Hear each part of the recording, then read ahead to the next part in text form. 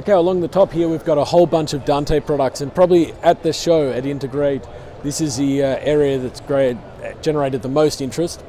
Dante, fantastically simple. So if you imagine you want to do an audio install, you've got an existing cabled network. All you need to do is plug in the device into your network, sign into Dante, and you can control all your devices on a network.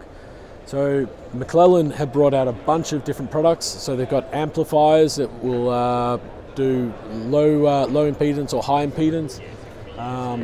You've got solutions to inject signals into the system. So this little box will take a microphone input or a line level input from a DVD player, for example, and it will inject it into a system. So if someone's got an old existing bin speaker on, say, the other side of the school, and they want to control it from the reception area in the school, all you need is this at one end, and you just need to connect your bin speaker to a product like this, such as an Amphenol product here with XLR but Dante input. It's a fantastic way of getting an old PA installation into the future.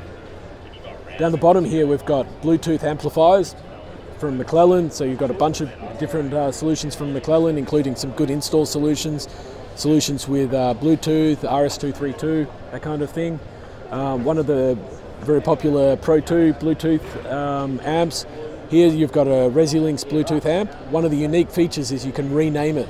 So you can put one of these in the living room, one of these in your customer's deck area, one in the kids' room, and each one you can rename so that you know exactly what area you're controlling.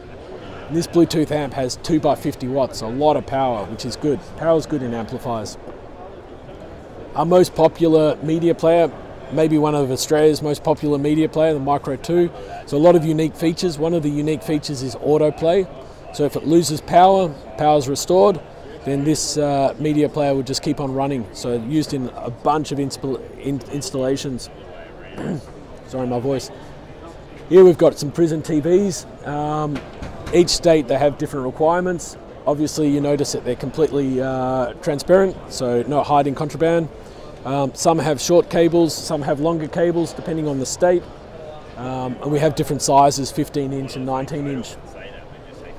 The final thing is we also have solutions where, for example, a TV needs to be inside a secure enclosure and you need to control it. So we use these wall plates and we have an IR box connected to it. So you can put your TV behind a secure environment and you still can control the volume and the channel and the on-off switch from the wall plate.